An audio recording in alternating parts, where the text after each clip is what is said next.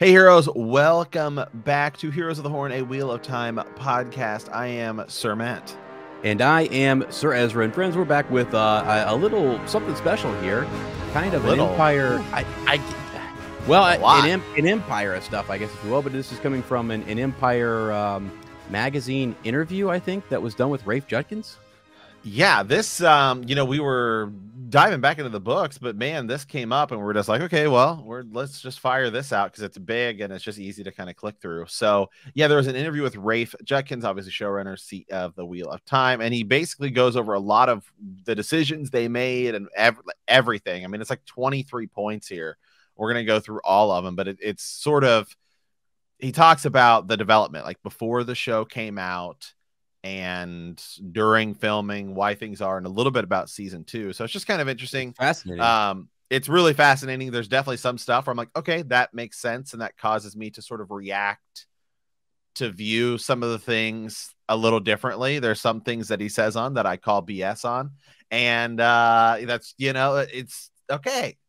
We read it for what it is, and that's just kind of where I'm at. But definitely some things I'm like, okay, I can see that, or I can understand why they would make that decision, and then others where I'm like, I still think your decision was wrong. So we're gonna dive into it for both, because we have a lot of people here as that absolutely, positive people, and a lot of people who don't like it. So we're gonna play both sides here. I'm down. I'm down to right. Like the White Cloaks, they play both sides. They do, right? Whatever works. So yeah, so what this was Empire magazine. It was an interview, and shout out to this guy here. This is where I saw Uno's eye patch on Twitter, sort of broke it all down, and he's got it into a lot of different points here, and I think Ez is going to have them up on the screen as well. And a nice little PowerPoint doc he typed up, so it just makes it easier to kind of see. So this one's really interesting, actually, because it has to have been before the show started. Mm-hmm. So it says, point number 1, these are sort of takeaways from that interview. Rafe explained he was given a 250-page doc by Amazon from book readers about what they felt could be improved. And one of the main issues was Matt's underdevelopment. So they gave him a backstory to deepen his struggle with being a hero. So this is before, obviously, the show. So this is before season 1. And this is some of the reason that they decided to change Matt a little bit. Right.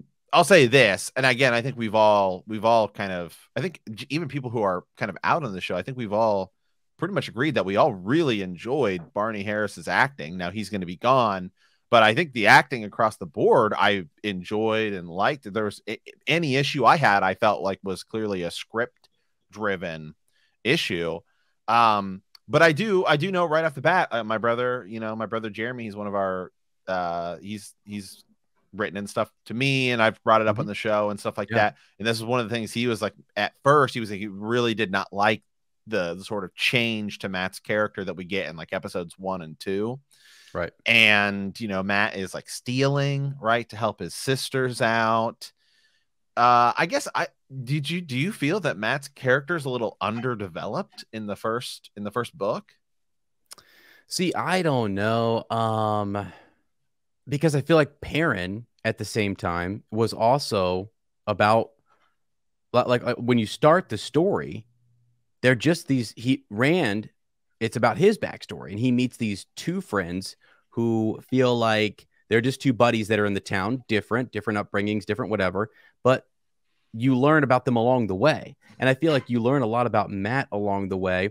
You learn a lot about Perrin. I feel like over the course of the whole story, you probably do get more context, and there is more of an emotional connection to Perrin because of the loss of his family and everything that he kind of goes through at the 2 Rivers. And once Matt leaves the 2 Rivers, besides like running into his sister and some other of the girls from the 2 Rivers, I do kind of get it, but they both felt that way. So I don't know if that's gonna be a point that comes up here in a second, because I haven't read every single one of these bullet points. Right. But the idea that if you needed to do this for Matt, I feel like, well, they also did that for Perrin, kind of, but they were kind of trying to accelerate Perrin's arc along further. But now they've added this layer of Egwene as backstory. You know what I mean? Which they really they took that moment and blew that up, and then they also did this with Matt and his father and his mother. So yeah, I guess I mean, You Yeah, know. I guess I can see the idea. I can see how somebody could perceive Matt's story as underdeveloped because it doesn't really start. Like Matt takes the longest to sort of start because of his